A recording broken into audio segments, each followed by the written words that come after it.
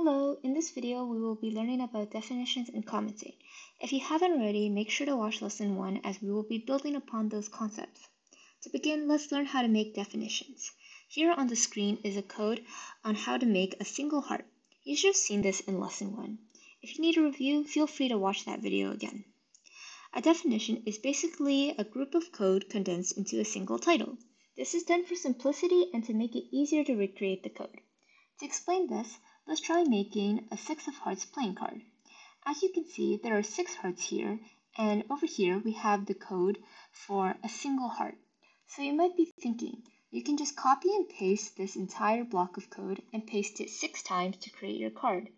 But the problem with that is not only will this make your program really long and unnecessary and hard to read over, you're going to have to apply transformations to a single triangle so many times and in all these different places. And that's really annoying. So that's why we have something called definitions. So to make a definition, there are a few rules you have to follow. First off, it has to be at the very left-hand side, touching this margin. And second of all, it has to start with a lowercase letter. So to name my definition, you kind of want it to be something that describes what your code's doing. So what is this block of code doing? It's making a heart. So it'd be reasonable to call my definition heart. And let's say I try to start this off with an uppercase letter. This won't be valid. This is not a correct definition name, but something like a capital letter after the first letter would be okay. Now, a good indicator that your definition name is valid is if the font here is green. It should be just like the green font here in my shapes. Notice how when I started the definition name with an uppercase letter, it turned blue. This indicates that this is not a proper definition name. So yeah, just make sure it's always green. Next, what I'm going to do is I'm going to type the equal sign and I'm going to type in group because we're grouping a bunch of code into a single title, heart. So I'm just going to copy and paste this code for the triangle over here. And make sure to always have closing brackets for your definition. So over here, what do you think will happen when I press compile? Strange, nothing happens. So why is this the case? So over here, we're only telling the computer the steps on how to make the heart, but we're not actually telling it to make the heart itself. So to do that, what we have to do is we have to type in heart here in my shapes. Now we're telling the computer, okay, given the steps on how to make a heart, actually make the heart. So when I press compile, the heart now shows up on the screen. Great. Now let's go back to trying to make our card. So over here we have a rectangle outline. So let's go to Shape Creator and create that outline. So I'm going to use my down arrow keys to navigate to rounded rectangle. This is just a rectangle with rounded edges.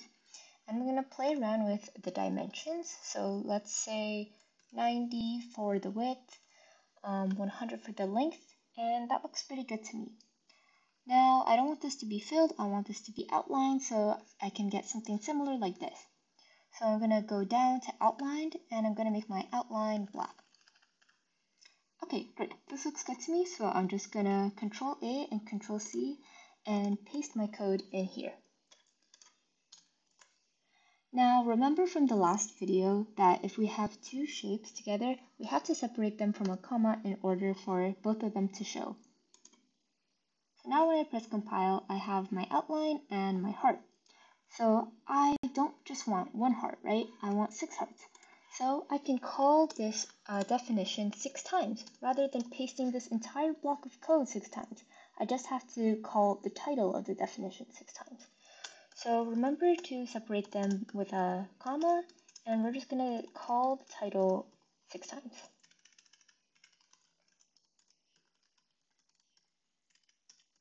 Okay, 1, 2, 3, 4. Okay, I did an extra one. And now when I press compile, you'll see it still looks the same because all these hearts have the same attributes, so they're all just overlapping with each other. So we're going to have to add some transformations, and you can just play around with this until you find something that you like. Okay, so after playing around with the transformations, I just added a single transformation to each of these hearts. So let's see what happens when I press compile. Okay, so we have our 6 hearts over here, but they're way too big. So we can either choose to scale each of these hearts and add different scale transformations to each one, but that would be a lot of work. So the neat thing about definitions is I can scale all of these 6 hearts at once just by typing a single line of code. So what I can do is over here in my heart definition, outside of the closing bracket, I'm going to use my piping tool and I'm going to scale it 4 times smaller. So that would be a factor of 0.25. Then when I press compile, you'll see that they're all sized down to fit within the rectangle. The last thing we need to worry about is over here in the playing card, you'll notice that the last 2 hearts are flipped. So a simple way you can do this is just setting the scale to be -1. I'll just copy that and paste that here. And now when we press compile, it looks just like the 6 of hearts playing card. Now all we need to do is add some commenting to our code. So what is commenting? Commenting is basically a way to describe your code without having anything affect your code. So over here, if you just gave this entire program to someone, they'd be very confused as to what's happening. So what we like to do is we like to describe our code using comments. So there's 2 types of comments, multi-line commenting and single-line commenting. So let's go over multi-line commenting first. Just like the name suggests, multi-line commenting allows you to make comments on multiple lines. So to do that, you're going to create a curly bracket followed by a dash, and we want to have a closing bracket too. Because if you notice right now, everything here is highlighted in orange, and this is telling us that this whole thing is going to become a comment, and we don't want that, or else nothing's going to run. So we have to have a closing bracket. So to do that, you press dash and curly bracket. And then you're going to type your comment here in these brackets. So your comment can be literally anything you want. We just want it to, so what I'm going to make my comment is I'm just going to use it to describe this entire block of code here. So what are we doing? We're creating a 6 of hearts playing card. So I'll just type here.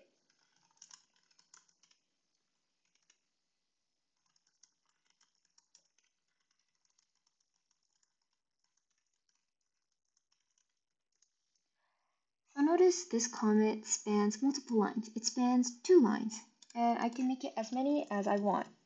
But yeah, so that's what a multi-line comment is. It just basically is a comment that can span multiple lines of code. So now let's get into single line commenting. Single line commenting is more for short descriptions and they only work for a single line. So if I try to add a single comment here, and to do that, all you do is 2 dashes instead of the curly bracket, and you type your comment. And if I wanted to extend the comment to the next line, you'll notice this is no longer in orange. So if I press compile, this is going to break my code. So we don't want that. So we'll just get rid of this, and just know that a single line comment only works for a single line comment. So this will only work, so you can only make a comment on line 6 in this specific case. So this is used for more short descriptions. So I'm going to use single line comments to describe what each of these hearts are, because if you just gave this to someone, they have no idea what this heart actually is. So I'm going to use it to describe each of the hearts. So this heart over here represents the middle right heart, and this represents the middle left, and I'll just continue commenting for each of the 6 hearts.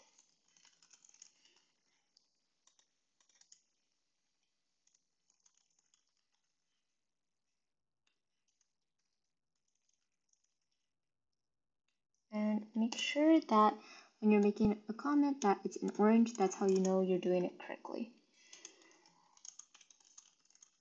Okay, great. Now we added comments to our code, and that's basically it for this lesson. So if you want to get some more practice on definitions and commenting, what you can do is Try to create an image of something you like, for example, a flower, and use definitions to make repetitions of that. So for example, if you make a flower, you can use definitions to make a field of flowers. Or if you make a car, you can make a definition so that you can have multiple cars in your screen over here. And be sure to practice commenting. Try to use multi-line commenting and single-line commenting to continue to practice. Have fun!